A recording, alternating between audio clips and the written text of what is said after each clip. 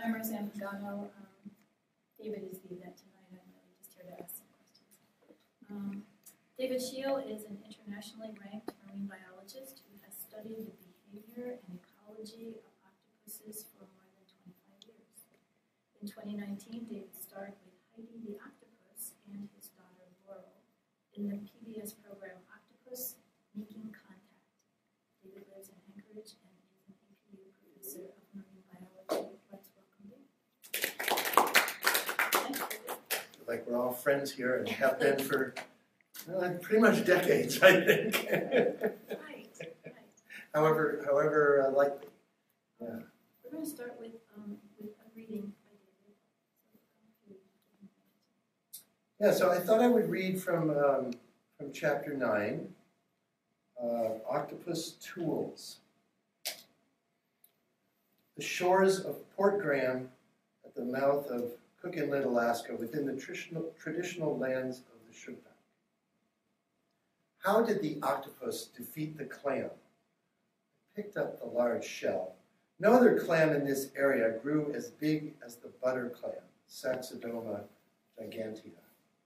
The shell was nearly 4 inches in width, thick and heavy in the hand, the strong armor of a well-protected animal. Yet an octopus had gotten inside. I had picked it up from an octopus midden outside a den on a rocky beach. To get to the village of Port Graham, I took a cargo jet from Cordova to Anchorage, arriving at a large and modern airport. To get from Anchorage to Homer, I boarded an 8-seat twin-engine Otter, a large prop plane, and for the final leg from Homer to Port Graham, a 4-seat float plane. As I moved into successively smaller planes, I felt I was drawing closer to the Alaska I had imagined when I first moved to Cordova, an Alaska of legend and dreamtime. The night before I found the clam, I had sat in a darkened room and listened to Simeon Kvashnikov tell the history of his family and a little bit of the Shugpak. I sat at Simeon's dinner table, looking out the picture window across the water. Shadows lengthened across the bay. They crept down the steep mountainside, cloaked in brilliant green hemlock and spruce, and with a touch turned each tree deep forest black. On the near shore, the water glowed red in the long rays of the afternoon March sun. Over the window was a faux wood engraving of Christ and the apostles at the Last Supper, the exact depiction that had hung in my own dining room when I was a child, over which my brothers and I used to tuck palm fronds on Good Friday. Slightly portly, Simeon was 61, although he looked younger, with a round face, a nearly perpetual grin, and an amused crinkle around the eyes. A cigarette always dangled from his mouth, although he never sucked at it. It slowly burned down and bobbed as he talked, and although I never saw him remove the butt or light a fresh cigarette, whenever one had burned down to the filter, another would mysteriously take its place. His black mustache was shot with gray and stained yellow from cigarette smoke. Beneath the cap that he was seldom without, his black hair was also now and then with a chuckle. My mom, she was strict. She raised me up right.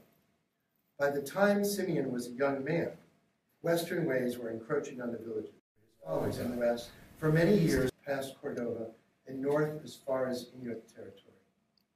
The territories of many peoples bordered on Prince William Sound, which is a great mixing ground with a history of various groups are mingled and confused. In those days, there used to be more witches. Simeon's eyes grew distant.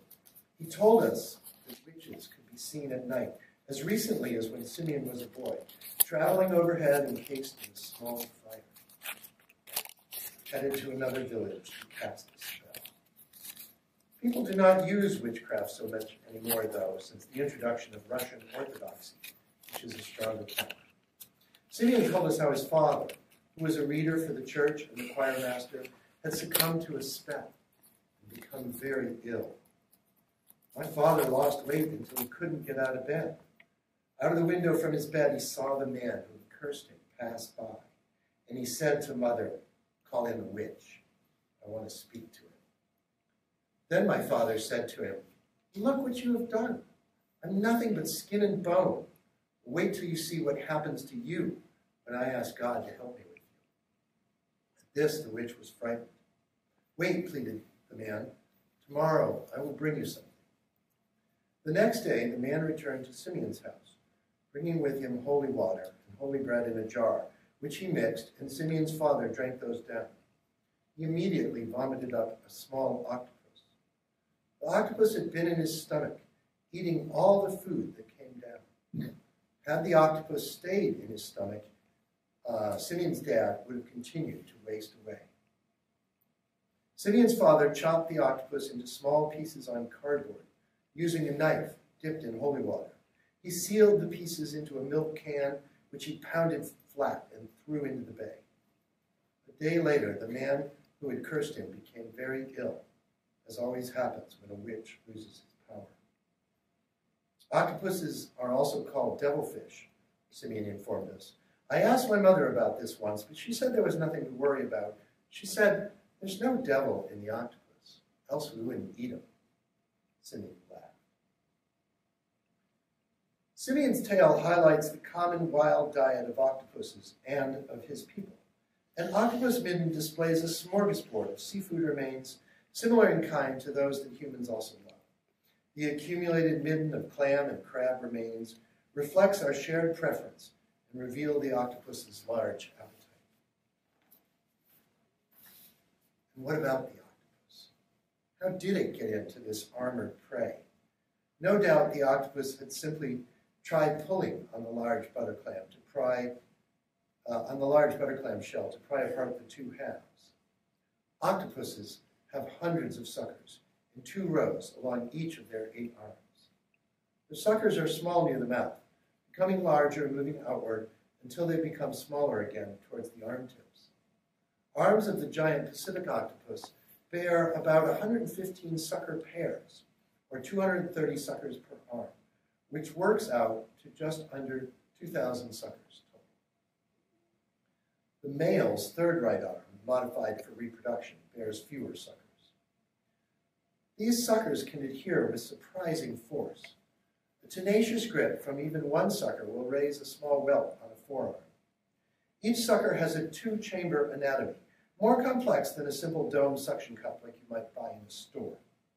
These complexities allow the muscular action of the suction cup to draw a strong vacuum on the water inside the cup, taking advantage of not only octopus strength, but also the capillary forces that act on water in small spaces, and of hair-like microstructure surfaces that seal the inner chamber underwater. The pressure difference between that vacuum inside and the water pressure outside hold the sucker limb to the surface. In shallow water, the limitation of sucker holding force is the cavitation strength of water itself. That is, the water inside the sucker behaves a bit like a solid, resisting any expansion in volume until an expansion force is so great that the water cavitates. Microscopic bubbles grow rapidly under negative pressure that finally allow the volume inside the suction cup to increase. At anything less than that high level of force, the suction cup holds tight. The octopus does not have to continue to work at holding on. The water tension inside the sucker also maintains the contraction of the sucker anatomy itself, even when the octopus relaxes. This is how the octopus can cling to a surface while relaxed or asleep. Octopus suckers adhere to anything they touch. I once gave Obi, a young day octopus, a toy to explore in her aquarium. The toy was a Mr. Potato Head with pink ears, big red nose, eyes, and other body part pieces plugged in. I had put a piece of shrimp inside the toy through the storage hatch in the potato's backside. The plastic potato was as large as the octopus. Intrigued, but cautious, Obi slowly stretched out an arm. Mr. Potato Head was not well weighted and barely rested on the bottom. A sucker or two adhered to the smooth plastic surface of the toy. On contact, Obi pulled the arm back, startled, but the sucker didn't release, and so Mr. Potato Head approached Obi. Mr. Potato Head approached. Obi, now detached, leapt back in alarm. Without the arm pulling on it, Mr. Potato Head drifted to a stop. The sequence repeated, startling the hesitant octopus a second time. Still, this large and vaguely aggressive object commanded Obi's attention. On the third exploration, Obi approached in dramatic guise, with her mantle darkly veined against a white background, and her arms black except for contrasting rows of white spots. With her rear forearms on the rock and substrate, she raised her front forearms above her eyes, webs splayed wide along the arm edges. Mr. Potato Head missed the drama of this moment, as it had drifted face down and was staring into the sand. With her arms spread this way, lined with adhering suckers ready to resist any escape attempt, Obi's gape was larger than Mr. Potato Head. Larger, indeed, than Obi herself. The arms, surrounding the mouth as they do, extended as prehensile lips as much as they do limbs, and they were now poised to engulf Mr. Potato Head. On first contact, however, again, Obi's suckers adhered, and this large but light object approached Obi, seemingly of its own volition. Obi's nerve failed, and she retreated nearer her lair. Mr. Potato Head drifted closer before coming to a stop, and she eyed him warily, having yet to discover that his various parts pulled out in tempting ways, and that there was indeed a morsel to eat inside his hard but oddly lightweight shell. Obi was still learning, with her suckered grasp, about light toys in captivity. She would later enjoy engulfing Mr. Potato Head in her web and disassembling his parts. The giant Pacific octopus of Port Graham that had defeated the butter clam mentioned earlier had taken the heavy bivalve in its suckered arms, but she was to learn the limits of her strength. With many suckers on multiple arms attached around both halves of the clamshell, the octopus no doubt had tried to pull open this armored prey, perhaps with some patience. The sucker attachment requires no persistent force, but the octopus has to pull continuously with its arms to pry apart the clam halves, while the clam resists, applying opposing force to hold itself closed. In its battle with this large butter clam, the octopus tired first. The clam was too strong and did not yield to the octopus's strength. So the octopus tried something else. On the outside of the clamshell were no fewer than 5 separate marks. 2 marks on one half of the clamshell, and 3 marks on the other side. The marks were small ovals made by the giant Pacific octopus. Each of these was an attempt by the octopus to get through the shell. These tiny oval perforations are drill marks. The octopuses have inside their mouths a radula, which is a rasping organ used to break up food. The radula apparatus is a distinctive adaptation found only in the mollusks. The radula itself is a ribbon-like membrane that runs between 2 muscle groups and lies over in between the bolsters, 2 muscular hydrostats. Our human tongue, as well as octopus arms, and the elephant's trunk are muscular hydrostats, anatomical constructions that use fluid pressure generated by muscle contraction rather than a rigid skeleton to allow movement. Inside the octopus mouth, the bolsters can direct the pressure of a bend in the radula ribbon. Along the length of the radula are rows of micro teeth. Muscles at either end pull the radula back and forth, rasping it over and wearing away the surface against which it is applied. On the larger butter clam, not one of the 5 drill marks penetrated the shell. None had made it through to the interior. The octopus spent many frustrating hours in its den, eroding these holes into the shell, but always tired too soon. 5 attempts to drill into the armor failed, yet the octopus still was not defeated. On the rim of the clam, where the 2 halves met opposite the hinge, I found small marks. The mark on the left lined up with the mark on the right, leaving a tiny gap to the interior of the shell. The mouth of the octopus contains a black and chitinous beak, reminiscent of a parrot's, but more fully surrounded by muscle. While squid beaks are often very sharp, useful for tearing into the soft flesh of the fish that comprise their diet, those of octopuses are worn and blunt from applying force to hard shells. After a long battle using suckers and arms, radula and saliva, the octopus had beaten the clam by biting with its beak and was finally able to chip the edge of the shell at its thinnest point. Even though the chip was small, it exposed the inner clam flesh. This allowed the octopus to inject saliva that paralyzed the clam and weakened the connection between shell and muscle. Many prey do not present the challenge of this heavy butter clam. We find drilled clams and crabs quite often without marks of multiple failed attempts. The shells of the larger helmet crabs are lightweight compared to other crabs, and in this same midden were numerous helmet crab legs. Octopuses do not trouble to drill these crabs through the carapace. Instead, they bite through a leg to open them, leaving a telltale mark, or they simply rip open the crab with arms and suckers. Interestingly, young octopuses used to eating crabs subdue their first Pacific littleneck clams by drilling, but later they learned to pull these open, which they do in seconds. Octopuses are well-equipped hunters with a formidable toolkit of body parts to defeat the heavy armor of their prey. The radula and salivary papillae for drilling through the shells, the beak for chipping shells, and the force of the suckers for pulling apart prey.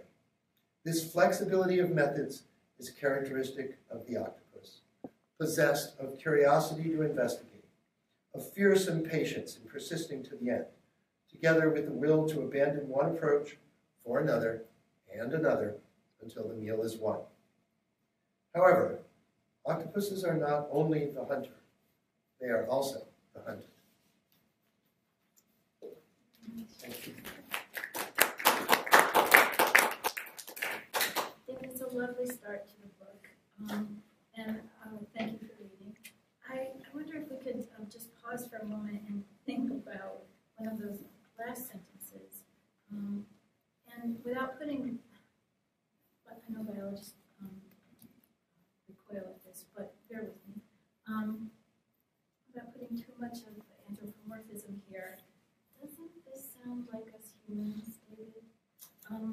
This flexibility of methods is characteristic of, couldn't we just live in humans?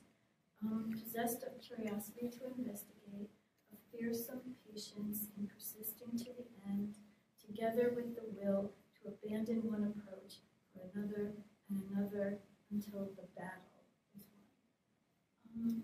Is it fair to say that, again, without I'm not pushing you for an answer, but is this partly what intrigues you about these creatures, that they do share characteristics with us? Am I reading too much into this? No, you're reading closely.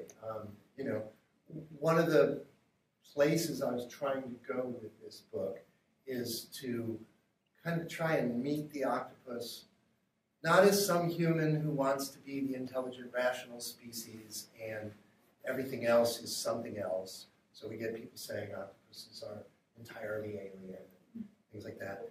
And not as some student of nature, although I am, who just sits wide-eyed and slack-jawed in awe of everything.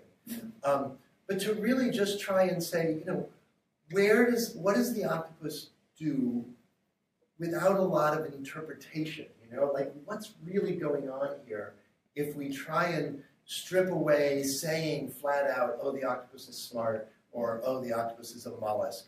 And it seems to me that it does have these properties of curiosity, persistence, and flexibility. The octopus is sort of the example animal of flexibility. And a lot of animals have curiosity. So there's nothing remarkable in the animal world about that. Mm-hmm. But I'm trying to say that in the face of these audiences that I know will span, other octopus biologists, my professional colleagues in the sciences who who will read this with that critical, don't anthropomorphize your animal kind of point of view, all the way to people who do want to sit, in awe of nature and not analyze, not try and reduce, not try and pick apart. And so I'm faced with that challenge of how to write to these diverse audiences. And I'm sure there are many, many excellent solutions. But having never taken your courses, I wasn't taught them.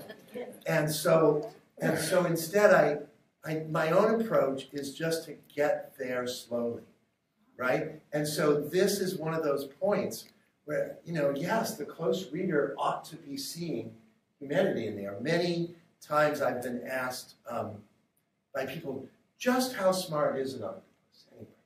And my answer usually has to do with, well, they're curious, they're persistent, and they're flexible. And what does that make? That's exactly the same kind of intelligence that humans have, right? We claim to be rational, and we can do that if we're forced. And every one of you who's sat down in a math class and said, oh, this is exhausting, know what I mean. And, we can be rational, but mostly we love to explore and tinker and tweak and experiment and poke and prod and see what happens. That's trying out a whole bunch of things and learning from what happens. There's a moose walking by out the window, so I'm just enjoying the view over your shoulders. Come on in. You can learn about octopuses too. Yeah, that might be hard to find. That's a good point. So yeah, I do think that's part of it. So David, does that, what you just said, does that explain this? You have these different audiences in mind. Does that partly explain for student writers here why you there appear to be like little backwaters? You can tell us the story of Simeon, for example, and I was reading it and thinking, okay, David, where are you going with this? Whatever happened to the clan? So you did that so that I would see the world as you're seeing it. That story of Simeon and the witch and the vomiting up of the octopus. What is the point of that, David? Why did you do that? So there's an octopus in the story. Yes. So that's where we start. So the story is in there because it has an octopus in it. Okay, got it. So Simeon's in there because he tells the story. So that's where the story comes from. The reason to put that story in the book is because it illustrates the great similarity. The octopus is in there eating everything Simeon's father eats, eating everything humanity eats. It illustrates the commonality of diet, of hunger, of appetite. And later on in the book, I talk about the importance of appetites, because curiosity is an appetite, right? Hunger is an appetite. The urge to mate is an appetite. It's you have to do it, and then it subsides for a while, and then it comes back, right, at different levels. And so one of the things that I talk about later on in the book is, what can we say or what can we know about animal emotions? Animals chase down their prey, they eat voraciously, then they fall asleep. They clearly have appetites. They clearly get hungry. They clearly fall asleep. They get sleepy. And yet, there are studies and writing by scientists who probably ought to know better that say things like, the octopus doesn't experience hunger. The longer they go without food, the less likely they are to seek food. And that's just, I've never encountered that in any animal in my life. It doesn't make any ecological sense or biological sense or evolutionary sense. And when I first read that, I didn't really have enough experience with octopuses to say, I've seen it, that's wrong. I can say that now, I've seen it, that's wrong. They're very, they go longer without food, they're more likely to take food, just like any other animal. And that means they have appetites. And that means they have a sensation, an internal world but they have to match to the external world. And that's what emotions are. They're drives. And so, I want to understand if what you are describing, this notion of appetites, is that where the behavioral ecologist comes in, trying to understand adaptation, how it is a creature operates with these appetites, navigates, has agency with these appetites, and navigates his world?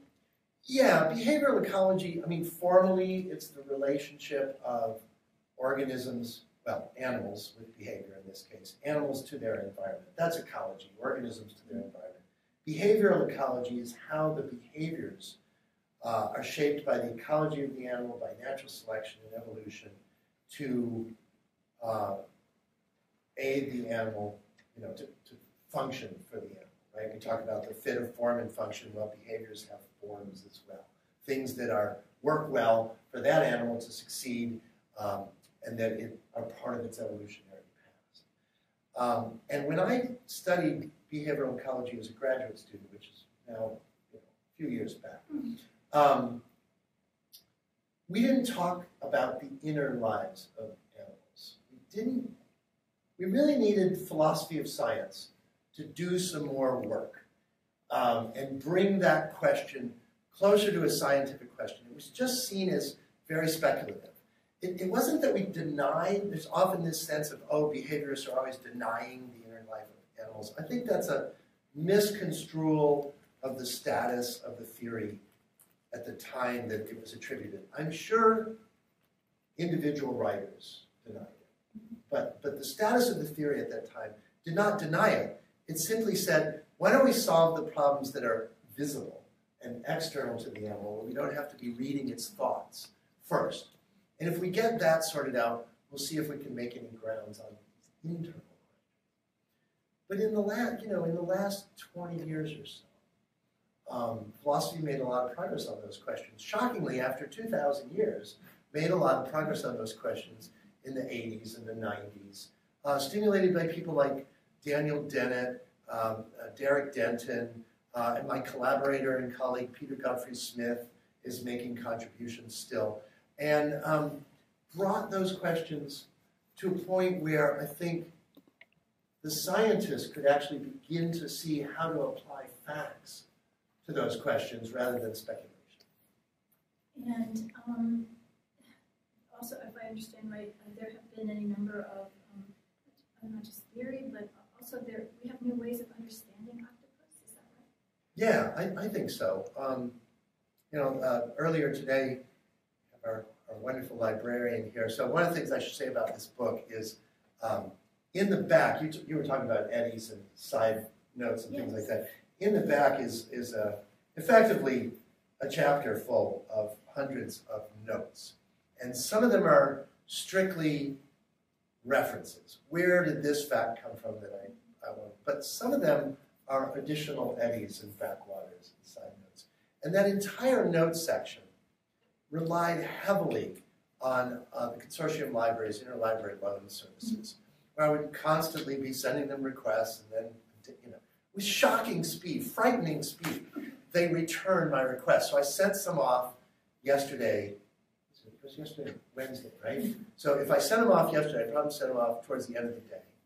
And around 9 o'clock this morning, the papers that I'm looking for started coming in from these obscure journals that I can't find online, but bang, here they are. So anyway, I have to recollect where I was going with this. Yes. So anyway, in the notes are some of those, I'm sorry, what was your original question again? I was asking got lost. That's okay. It happens. That's a terrible pun. Eddies, why did I do that? I'm very excited to introduce that. I was asking, you were saying that philosophy has helped us understand. My understanding from the book is that in your career working with octopus, in fact, there have been there's technology new ways that has helped us understand. Yes. What is that about? So the reason I told the back eddy of the library is this morning in those papers I received, I was looking for a definition of a particular group of octopuses called the harlequin octopuses. And they're called that because they have bold black markings on them in high contrast with white or paler choir. colors. And there's one species that's very, it's a focus of a lot of work right now. Octopus churchyard, the pygmy zebra octopus. And so I was trying, and it's a harlequin octopus. And I was like, well, okay, but who are the harlequin octopus? I know what they are, these boldly marked species. But how many species are there? And I knew there was this pygmy zebra octopus and its sister species, if you will, the larger Pacific striped octopus. And I thought there was maybe one other species. And I found it. It's called Octopus zonatus. I found that yesterday. And then this morning, I'm digging back from a paper published in 2020 to one published in 1954 to one published in 1898, looking for where do we talk about harlequin octopus. And this species pops up that it's been written about like this much. And it's described according to its internal organs and what it looks like after it's been pickled in preservation. Right? And that was how they were able to describe octopus species back then, because nobody could keep them alive once you pluck them out of the ocean. And they need to be vouchered in museums if you're going to do any serious taxonomic work on octopuses at all. And so they preserve them in formalin and alcohol, and they send them to the Smithsonian. And they're there. And so the 1858 or 1898 octopus was in the Smithsonian. And the 1954 author had gone and looked at it and described it. And then I'm looking at the 2020 paper, and they had described the octopus. And they sort of sound the same, only they're going by different names.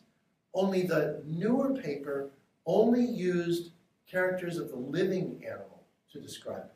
External characters based on body pattern, things that change constantly moment by moment to the octopus, but there are characteristic patterns that are absolutely specific to one species. The older papers only used the dead characters. So I might have to go to the Smithsonian to be able to compare and overlap them, having seen the living one. But from the literature, the techniques have changed so much that you can no longer necessarily even tell. This new species, the live one that was described, the larger Pacific striped octopus, it's never been formally described in the literature with a species description. So it has no species name. But it's recognized as a distinct species that has recently been discovered by science. But here's something sitting in the Smithsonian that, as far as I can tell, is caught from a region that might be within the range of the species, is very distinctive, and sounds like the living guy. And so, you know, that's how much the techniques have changed. And that has to do with developments in aquarium science, right? And it has to do with developments in photography. It has to do with developments in scuba diving, all of which kind of, okay, now we can keep the animals alive, we can photograph them underwater, we can see what they do in the natural world, but also developments in philosophy, like understanding consciousness, developments in genetics, physiology, microscopy. This is all in the course of essentially your career. Yeah, essentially from the 80s till now, so the last 40 years or so. Let me ask maybe just a couple of questions, and I'd love to hear from you all. Tell me about octopus skin. Yeah, octopus skin is very dynamic. It's very changeable, and it's, together with the other cephalopods, it's completely unique in the animal kingdom. It's several different layers, 3 different color layers, and then a scattering layer that looks white, and then under that a reflective layer that can make refractive colors like really brilliant blues and things like that. Is it this cloud display? Is that correct? Yeah, and so they have these 3 different layers in the skin, and all of the layers, whether they're exposed to the surface or not, is all regulated by many, many, many tiny little muscles. And all of the units are tiny, little pinpricks, little pixels. And they can turn on and off all of these pixels in all of these different layers as fast as I can talk or wave my hands at you. And so it's able to change its appearance with that kind of rapidity and ease. And so an octopus doesn't sort of like a chameleon, adopt one color and hold on to it for a while and then change. I saw octopuses alive before I'd ever seen chameleons change color. And I was just shocked. Chameleons are so slow. Painful. Very painful. Get an octopus every time for color change. Well, okay. Since we're thinking about something artistic here, tell me about the drawings in the book. About Laurel in the book. So the drawings are done by a wonderful artist. Surely the best one you know. Surely. Happens to be your daughter. These ones. Are they done in ink? They are. She draws like a young, hip, modern artist. She draws on the computer stylus directly into Photoshop. Yeah. So they're done by my daughter Laurel, and she is just finishing art school right now in Minneapolis. And she also starred with me in the documentary about the octopus Heidi. And the process that we went through is I read the chapters aloud as I was coming to the first full draft of the book to both of my girls, Laurel and Juniper. And Juniper criticized me about anything anthropological in the book, and every place where I didn't treat indigenous cultures and history with the appropriate level of grammatical respect and so on. And Laurel sketched, and she made hundreds of sketches. And then we went chapter by chapter and just flipped through them. And I said, okay, what about developing that one, that one, that one, that one? And then I gave her reference material to try and get everything to look as octopus accurate as we could manage. And then I sent her away and she did the sketches. And the wonderful thing about working with Laurel is I've worked with a lot of different artists to draw pictures of octopus behavior. And every single time, I would have to do a sketch to correct the artist about how the behavior actually looked, despite them having reference material and all of that. I would have to, and I'm terrible at sketching. This is not my skill. But I would send the artist, one of these really rough sketches and say, look, you gotta get this detail, and you gotta get that detail, and labels and arrows and everything everywhere. And then the artist would correct it, and we would go through multiple rounds of correction until it sort of looked right to me. Because artists have never seen this before. A lot of what I'm describing or getting drawn, the reason I want to get it drawn is because no one has ever documented it before. It's never been filmed before. It's just never been seen before. And Laurel grew up with octopuses. She knows how they move. She knows what they feel like. She knows the sounds they make. She's seen them for hours and hours moving around underwater. So she really has an intuitive sense of what the lines of, with artists, I guess you talk about the dynamic lines, like where is the motion, where is the tension, where are the muscles tense, where are they relaxed, and there's all these kind of use of lines to convey power and motion and action. Most of the artists that you hire to draw an octopus are going to use those lines as though they belong to a vertebrate or a human. Laurel has seen enough octopuses to use them the way that an octopus does. And it's different.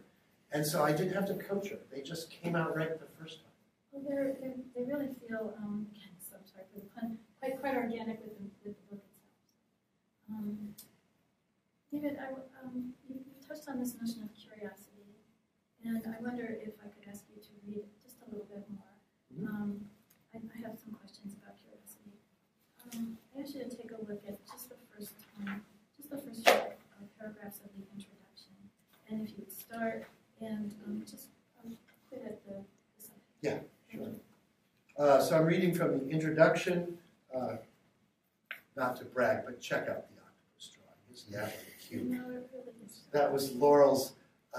She had seen Heidi. The octopuses can reach into their gill slits with their own arms, and they can clean out their own organs. So like their organs are just in there, exposed to the seawater. And so they can reach in and massage their stomach and wipe their gills down and things like that. And so they do that periodically. And sometimes when they do that, if they take a deep breath and blow really hard, an arm tip will come out the siphon where they're exhaling. And she wanted to draw that, so this is that charming little one. Yeah, yeah, sure. So not everyone will appreciate what that is going on in that little drawing, but it's darling. Anyway, introduction. The Inner Lives of Octopuses. This is a title, by the way, in the book proposal I sent to my agent. And I was like, I don't know what to call this section. I could call it The Inner Lives of Octopuses, but I really don't like that. And she was like, that's perfect. So that's why that's there. The Inner Lives of Octopuses. Underwater in Prince William Sound, South Central Alaska. I followed the octopus into the emerald void between the surface and the depths. Above us in sunlight, the water sparkled with tiny glassy plankton of some sort. Below us, the light vanished in darkening green over the flats just out of sight. I swam parallel with the octopus, finning hard to match his pace. The octopus was a large juvenile male of perhaps 20 pounds and missing his second right arm. He planed backwards through the water, mantle first, then eyes and head, arms trailing. His web was flattened into a hydrofoil, web membrane extended, stump and 3 arms above, 4 arms below. His mantle expanded and then contracted powerfully, expelling the water from his siphon as he jetted over the distant silted bottom. The octopus pitched his body downward, and we descended. He neared the bottom at a depth of about 40 feet and abruptly blanched white. He spread his arms and wept wide, then grabbed hold of some kelp. With phantasms racing, white phantasm raced out of his blanched skin, chased by incoming waves of burnt and red ochre. In a second, he matched the surrounding laminarialized kelp. He pulled a broad kelp blade over his head. I have disappeared, he seemed to say. The kelp blade covered his eyes, head, and much of his central body, yet he was still quite apparent. His arms and the back of his mantle remained outside the umbra of the kelp. I lowered myself as close to the bottom as I could in my bulky dive gear, pressed my cheek down, and peeked under his chosen shroud. A black horizontal pupil gazed back, lid slightly lowered, pupillae raised in horns over each eye. Unnoting me, one arm curled across the eye as though he didn't want me to see him, hiding there, but not very well. At that time, I had barely begun training as a scientific diver, and I was new to octopuses. I left him then as I headed up to the surface, to air, light, and warmth above. I was curious about everything I had seen, from the backward and flattened swimming posture to the wash of colors over the skin, the missing limb, and perhaps most of all, that hidden eye, peering from under the kelp, peering out from behind his own suckers. I'm so taken with that, thank you, because it, number one, gives readers a sense of really the tone and the content of the entire book. But David, I'm picturing you at the bottom, cheek to the, new to all this. Tell me about the connection between curiosity and patience. Those of us who teach spend a lot of time thinking about curiosity and patience. We want our students to have a sense of curiosity, but to be curious also requires that they're patient with themselves and the curve of learning. And I think this is such a lovely, I hope that makes sense to you. Yeah. So tell me something about, is it cause and effect, curiosity and patience?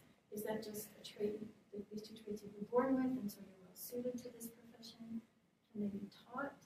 Help me out here. I don't think I was born with very much patience. I don't think my mother would say I was born with very much patience. Do you think about I'm still impatient sometimes. So, what that tells me, I think, is that patience can be learned somehow. Whether you can teach it, maybe, is another question. But I do think that curiosity sustains patience. If you weren't patient, you wouldn't ever. If you weren't curious, you wouldn't ever have the motivation to wait and see how things develop, or wait and see how things turn out. So there's sort of different kinds of patience. I mean, I probably have more patience in the realm of patience to let things develop and see what comes next. Because that's what science does? Yeah, I suppose so. Than I have for like patience for someone else to get to the same point so we can move forward together kind of thing, right? So, you know, you got to have multiple kinds of patience as a teacher, both the patience to give your students room to go through their own learning curve, whatever it is, but again, also that patience to continue exploring even when you don't get, you want an answer, and you're exploring to get the answer, but the answer hasn't come yet. You know, and that's where I'm at, for example, with my definition of harlequin octopuses and what's going on with those two, the new and the old. My patience is, you know, I might have to wait till I get to the Smithsonian to figure that out, and I might need collaborators to figure that out. So I need my curiosity, but it's no good if I don't also have my patience to put it together. And you see where I'm headed with this. Not only is it the lives of teachers and that I'm wondering about, but surely this is true of octopus. Right. It must be both curious, how am I going to get at this food, and I must be patient to keep drilling. Yeah, I mean, you know, that shell, that one shell that I found, you know, 2 decades ago. You still have it? Oh, I do somewhere, yeah. Nearly 3 decades ago now, counting on my fingers here. That shell is just remarkable. I mean, it's just an incredible artifact because there's no doubt the octopus would try and pull on it. That's a given. It doesn't leave any marks, but that's like an obvious thing that they're going to do.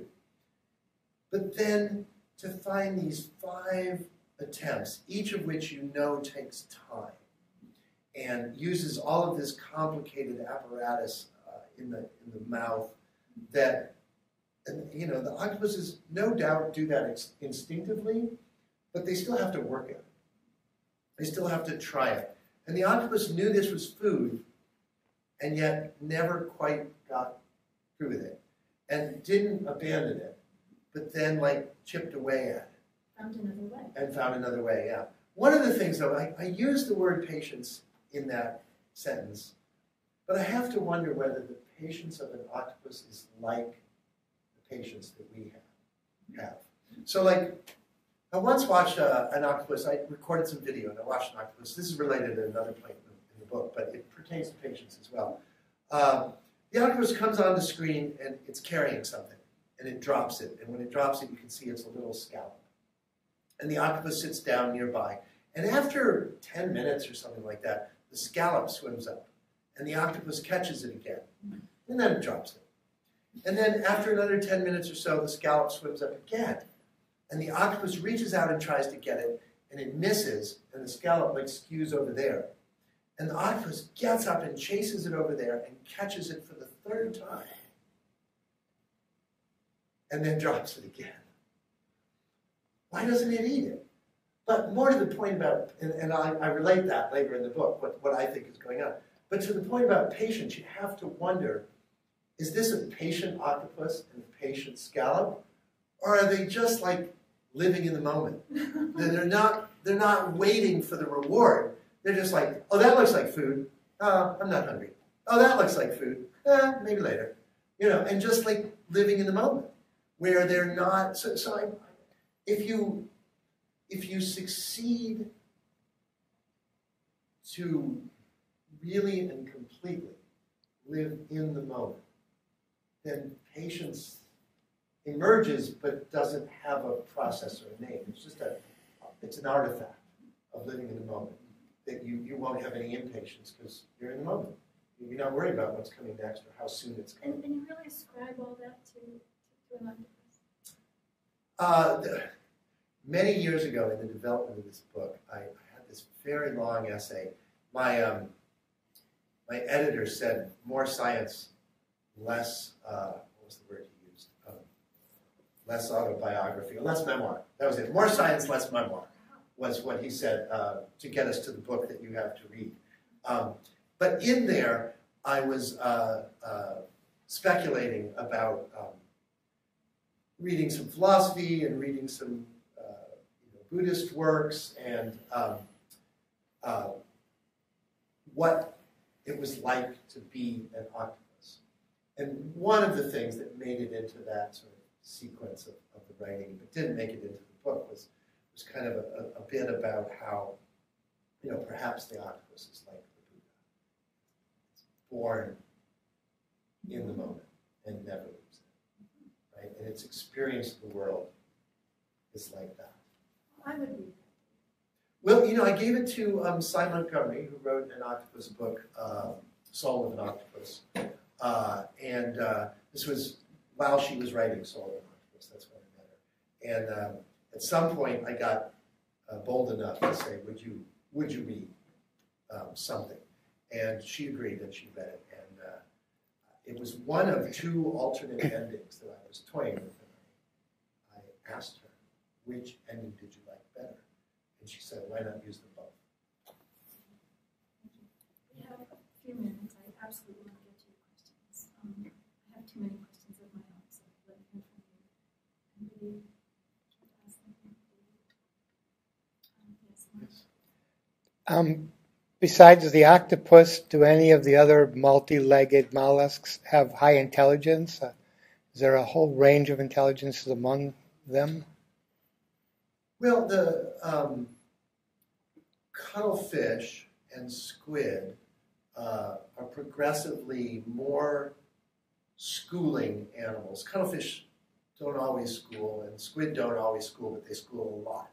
And the schooling animal, I tend to think of them more like our herd-forming animals on land. So that, you can sort of think of if the octopus is this lone predator, like a coyote or a fox or something, right, making its way in the world, then the squids are sort of like cows. It's not that they're not intelligent, but they live in the up off the bottom, the epibenthic we call it, but in the water column. The octopus lives on the ground like we do. It's got to navigate around things. It can explore things. Its vision is blocked by obstacles, et cetera, et cetera. Squid, they live above the ground, right? Like in the water column. And so the only thing they orient to really is other squid, and then away from predators and threats and things like that. And so to some extent, they need the same kind of intelligence that herd animals need. Which isn't to say that herd animals aren't smart. They can be, but it's a different kind of smart. And so we don't see that flexibility. We don't necessarily see that persistence. A squid is a lot more runaway than an octopus is.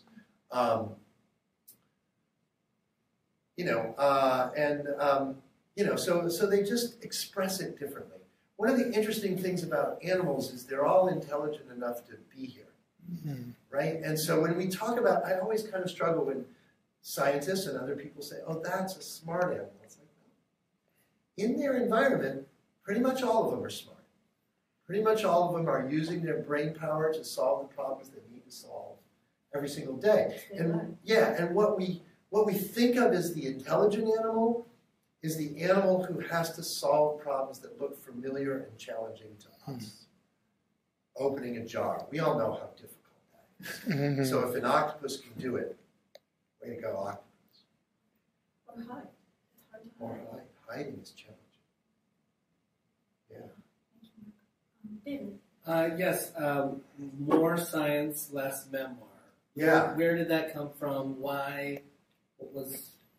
So, Are you asking what got excited?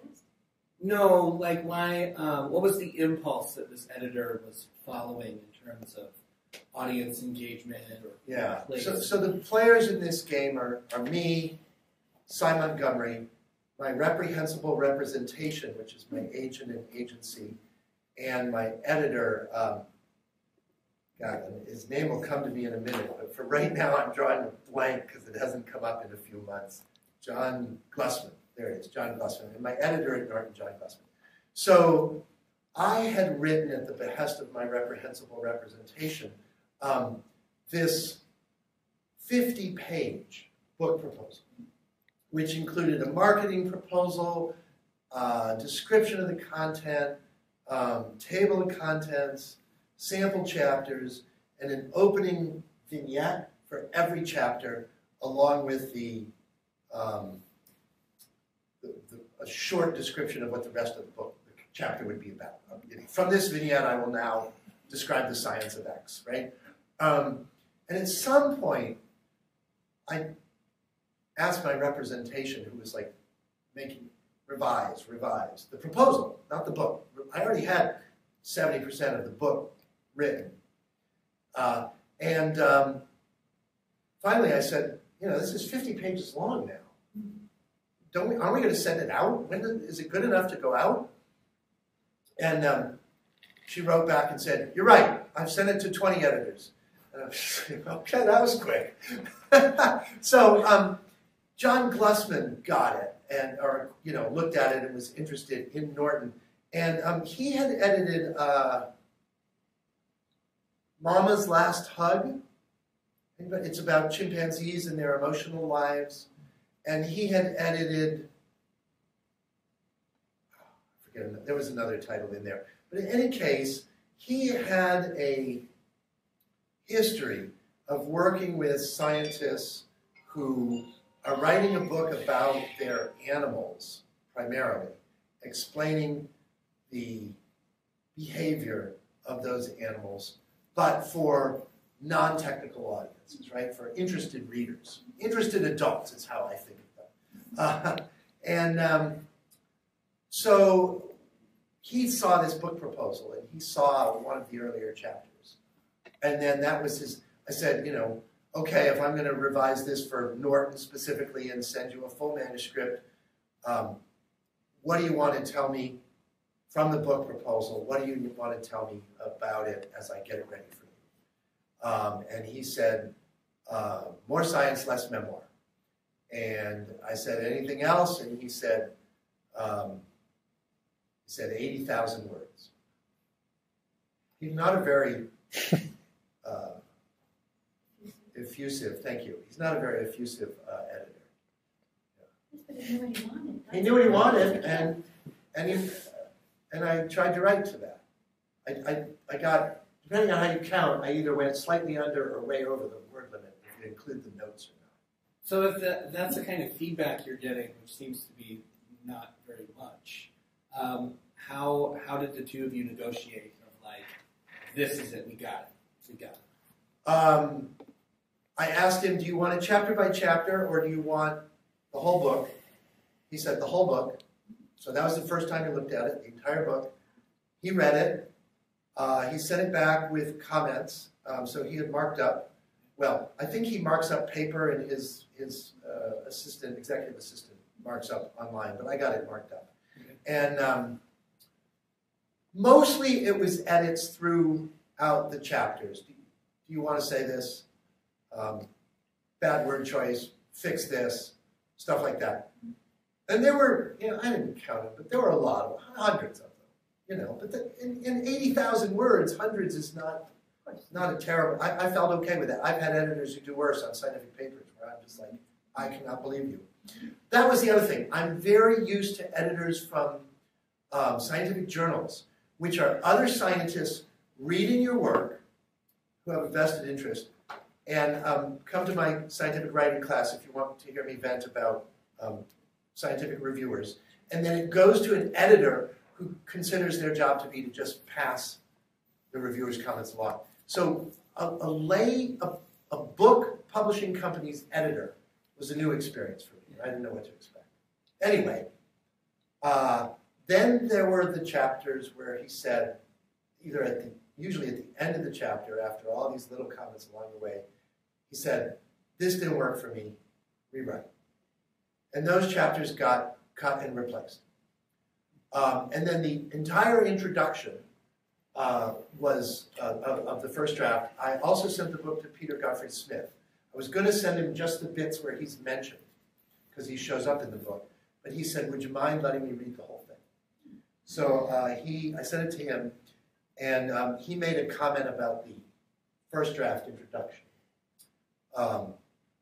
which made me replace it entirely with what you read.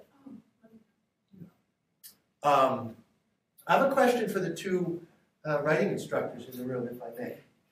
We're out of time, Dave. Yeah, no, that's not lie. I'm sorry. So the first sentence. The first sentence? Yes. The first sentence. I followed the octopus into the emerald void between the surface and the depths. So the book is being adopted for young reader audiences. And the age is, I think it was 8 to 14. Mm-hmm. They cut the word void and replaced it with empty space, which I'm not going to allow. But is the word void too difficult for middle readers? I've asked 2 grade school teachers. Now I'm asking our college writing instructors. They're looking to avoid something. Well, I would say no. There's a budding journalist in the room, and one of the first things that you learn as a journalist is always to have a dirty mind. So bear with me on this. I see where you're going already. Things can be, if it's possible for because some of the most hilarious headlines, right, that are double entendres about sex and body parts. And that only work if you're in 5th grade. They come back to the writer, the headline writer, what were you thinking? Oh, I wasn't thinking. Well, that's a problem. You have to have a dirty mind. So, David, I'm just throwing this out. If you say the void to an 8th grader, could it possibly mean some bodily function? I could be working too hard here. But that's where your mind went.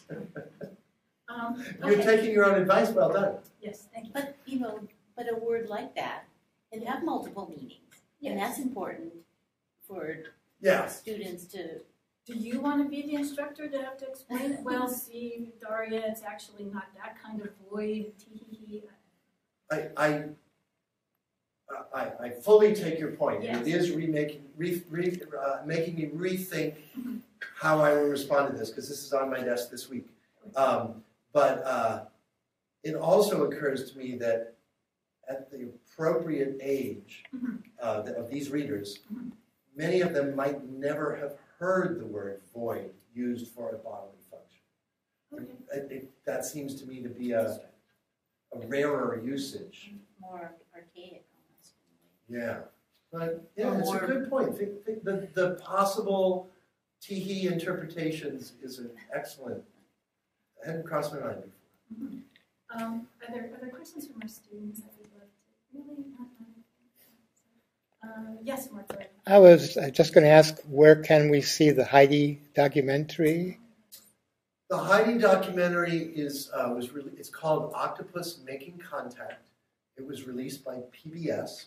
To the best of my knowledge, it's not available on the internet right now for free in that version.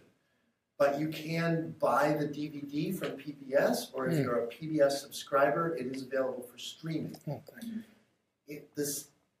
A slightly longer version of the film, the same film with 2 added scenes, was released by BBC overseas under the title The Octopus in My House. And last time I checked online, if you Google The Octopus in My House, BBC, and you look for videos, and just look at the length, find getting any royalties on the video, so enjoy. Is the book available locally? Should be. I think it's at Barnes & When it first came out, a colleague and I went around and rattled the cages of all the bookstores in town. Hey, are you carrying this book? Why not? Where is it? Don't you think it's a local author? Don't you think it should be in the front of the store? What do you mean you only have 1 copy left? Did you sell out? How many copies did you sell? Yeah, so it was in town, but of course, I'm sure it's sold out now. But go check. Rattle the cages. I said we would wrap up at 7. If you have, I want to ask one more question. Feel free, but I have a question. Yes, so because your audience is so disparate, is it difficult to write something for a lay audience while at the same time having enough science in it to please your colleagues? I'm speaking ahead of knowing whether or what my colleagues thought about this. My colleagues who are my friends and collaborators have read it, and of course they're all very polite people, so they were kind. But what's really interesting is, what will it get cited in a scientific paper because it sparks someone's idea? Or will someone tell me, you are so full of crap in this book that I couldn't believe it, right? And I don't know how that's going to unfold yet. But what I did is I tried to represent the science as closely as I could, but at the same time, not to rely on too much technical language. And of course, I get caught all the time, like what constitutes technical language? Void had not occurred to me before as technical language. But mantle, the bag on the back of the octopus that some people think is its head, that looks like this giant extended forehead. The mantle, that's obviously technical language, and I use it very early in the book, and I don't explain it until much later, chapter 4, I think. So there was a juggling act there. When I was in the first year of this study, I worked at the Prince William Sound Science Center in Cordova, and there was a newly hired oceanographer there who was like fresh out of postdoctoral, and hard physical oceanographer, lots of math, lots of complicated things that you can't see about how the Earth's rotation affects the flow of water and eddies and all that kind of stuff. And he got up in Cordova, in a room like this, to give a talk to the fishermen about the science, the oceanographic science behind the Exxon Valdez oil spill. And he gave his talk, and people didn't get it. And afterwards, he was like, how come everybody didn't get it? And I said, well, you are really technical. You have to explain these things in a non-technical way. And he said, you can't. And I said, no, you can. You just have to figure out how. And in fact, in the oceanography chapter here, I explained some of the same things that he explained in his lecture, but hopefully in a more understandable way. I don't know yet what my colleagues will think of the octopus science in here. But one of the things I did was I was very, very careful not to say things that I thought I would deeply regret later. Mm-hmm. So, there's some things that I might have written in here, and then I just thought, maybe not, or maybe not that way, or maybe in a footnote, Some writers also learn to listen to the little. Yeah. It says maybe this is not right. Could we end with one thing? Yes. I'm guessing you're working with an editor in D.C. or New York? New York. Okay, so East Coast people. They have a pretty limited understanding of Alaska. And here you have included any number of references to Alaskan people and their ways and their diet and their approach to the marine world and hunting and gathering. Yeah. We have any number of those stories. Did your editors resonate to those stories? Did they say, oh my goodness, absolutely, that's one of the things that makes this book perfect for the market? This notion of exotic Alaska. Those of us who write about Alaska have this know that hunters find it exotic. Here's where I'm headed.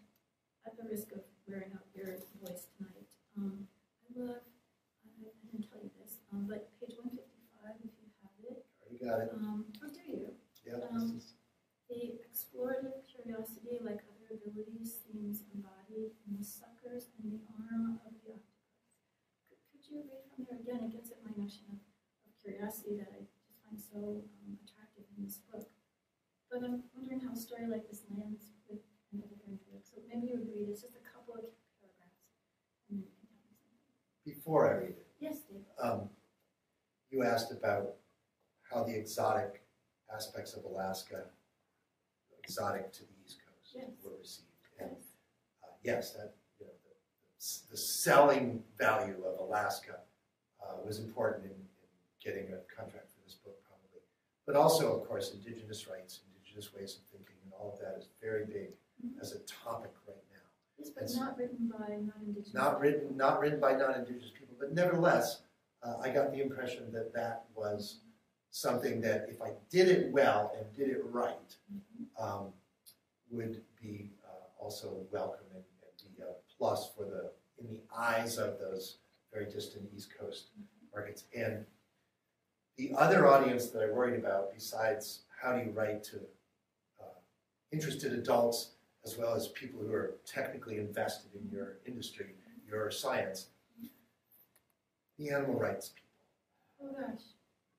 This bit that Rosanne's picked out lands very badly with the animal rights people. So I'll just give you that warning. Okay. The explorative curiosity, like other abilities, seems embodied in the suckers and arm. I recall earlier in my study when I had gone subsistence foraging out of Chinega, I watched Mike Elishansky clean a just-captured octopus for his supper. We were standing on the float that made up the small boat dock. I had seen other people, when butchering an octopus to cook, slit open the mantle, remove the internal organs, cut out the beak and associated muscles, and keep the meat of the head, mantle, and arms to eat. Wild foods were routine for Mike, and he went at it more simply. He sliced each arm off of the octopus at its base and tossed them one by one into a bucket. The head and mantle he discarded in the water. Just as he was finished, another man came along the float and chatted with Mike. How'd it go? Got this one, 12 pounds. They talked for a while about fishing, the weather, family, casual talk. As they chatted, I was fascinated to see the arms of the octopus, despite their separation from the head, feeling their way out of the bucket. They crawled, tip first, up the white plastic side. The first one made it several inches over the rim of the bucket before Mike glanced down and casually peeled it back sucker by sucker and dropped it to the bottom. The tip of the arm commenced the journey again, marching up sucker by sucker. Periodically throughout the next 20 minutes of the conversation, Mike would reach down, peel loose the most advanced escaping arms, and toss them back from where they would again begin anew. How are we to understand such absent-minded activity? And I read that last sentence. Those of you who are looking in the book know that it's past the section break. To answer your earlier question, why this story? And that's why.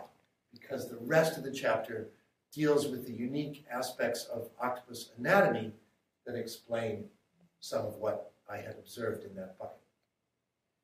But that bit has not gone down well with people who are a long way from Alaska. That is, you've gotten letters, you've heard? Journalists and at least one animal rights activist, animal welfare activist, I think is more accurate, have headlined their comments on the book with their account of that section rephrased in their own way out of context. Why would I read a book in which a man brutally slices up a living octopus and leaves its arms to crawl around the bucket? That kind of response. How could there be anything useful in a book that contains that? And you wrote, can you tell us just a little bit about your writing process? Because we get stories like this where there is direct dialogue. Do you spend a day in the field and go home that night and start making out your notes, writing a notebook? Or do you carry the notebook with you? Do you talk into the phone? How do you, what is your writing process? So a lot of these stories that are in the book happened in 1995 and 1996, actually, which were the years of beginning this process. And at that time, I was only just starting to think about writing a book. I didn't decide, write a book, go and do the work to collect the information for the book. I was doing the work. I thought, this is surreal. I wonder if I should write a book. And so I never even thought about, these conversations were not interviews or anything. I'm just there doing the biology. And I never thought about recording the interviews. So what happened instead is more like you said. I would carry a journal with me in the field, and I tried to journal every night. And so some of these very specific details are drawn from those journal accounts. In some cases, what I wrote here is only lightly edited from the journal account. But in other cases, you know, I polished the language, you know, all of that. But the detail, I tried to be true to the details. That whole description of Simeon Kvashnikov Jr. with the cigarette and the orange lock of hair and all of that was just like that night after walking back to the lodging that night. I just sat down and thought, well, why don't I just write a character study of Mike Olszewski? Started writing all of that stuff. And let that be an inspiration to us. So yeah, it was, and then later on, some of the later episodes that aren't in that early period, sometimes it was 25 years in the making before I really sat down and wrote this. And sometimes in those 25 years, I had just given up. I just wasn't doing it anymore. And I wish in some ways that I had continued, but it also would have been one more thing to do in an already full life. So but I had scientific notes, I had field logs of where I was and what had happened. I had dive logs, I had photographs. And the photographs all, because once we went to digital photography, every photograph has a date on it, right? And so I used all of those references to evoke the moment again in my mind. And we would be remiss in not commenting on the title. The title comes to us from the EAC word, is that correct? Yes, Salakzguk. My pronunciation may be butchered, but in EAC it means a bunch of things under a rock, and it is their word for octopus. And so, that's poetry. yeah, isn't it? Many things under a rock. Thank you so much. Maybe Thank thank you. David for his